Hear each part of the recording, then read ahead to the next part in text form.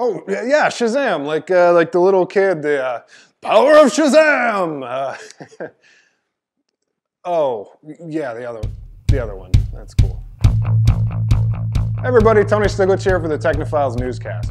If you've ever been sitting in a bar and they've randomly played some one-hit wonder from the 90s, you've probably used the app Shazam to find out that, yeah, it actually was right, said Fred. Of course, Shazam is the listening app that's been helping people identify music since 2008. But now it's going to be able to do more than just listen. Shazam will be able to identify objects using your phone's camera. To make this happen, Shazam has raised $30 million from unidentified billionaires and financial institutions, and another $40 million from Mexican telecoms magnate Carlos Slim. Carlos Slim.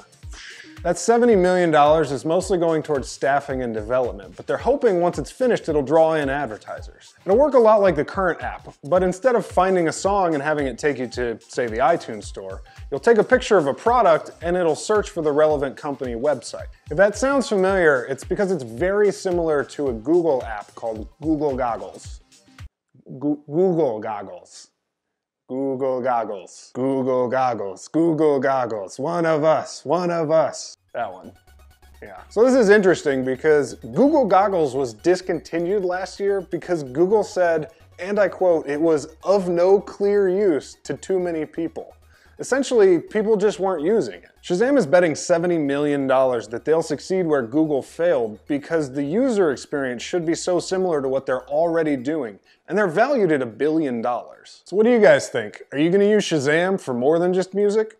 Let us know in the comments below or tweet us at TechnophilesPod. You can also find us on Facebook by searching Technophiles or go to our website, technophilespodcast.com. We'll see you guys on Thursday. Yeah. What? No. No, this is that Britney Spears song. It's the new one. No, come on. Here, look.